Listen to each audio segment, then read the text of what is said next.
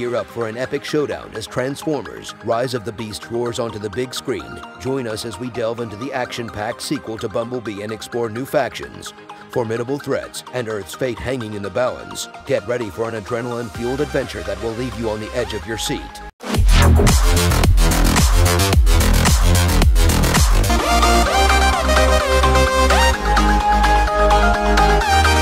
Transformers: Rise of the Beast is an exciting and action-packed sequel to the film Bumblebee. This installment introduces new factions of robots and presents a new threat to Earth. The movie follows the story of Noah, portrayed by Anthony Ramos, a former soldier and electronics expert, and Elena, played by Dominique Fishback, a museum intern and artifact researcher. Together, they find themselves caught in the midst of a war between the Autobots.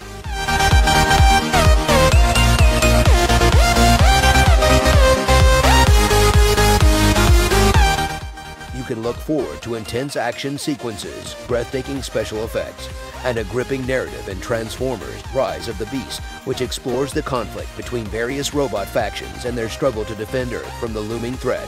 With a blend of sci-fi adventure and titanic robot fights, this film carries on the legacy of the Transformers series.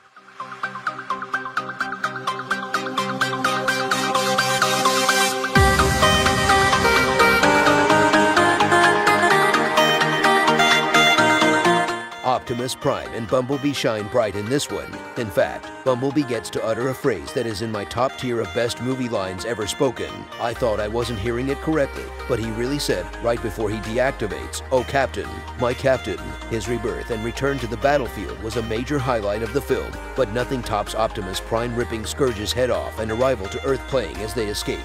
That was a little something for the people who had to suffer through the absolute garbage that was most of the Transformers franchise, but still love parts of it. New beginnings.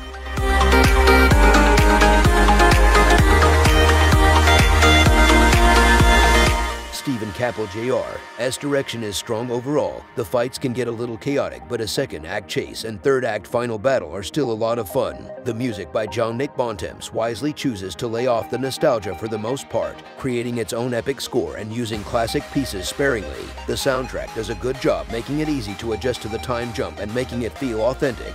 And the CG is impressive overall. There's obviously a few weak spots throughout, but it still maintains that balance between realistic details and more animated flourishes.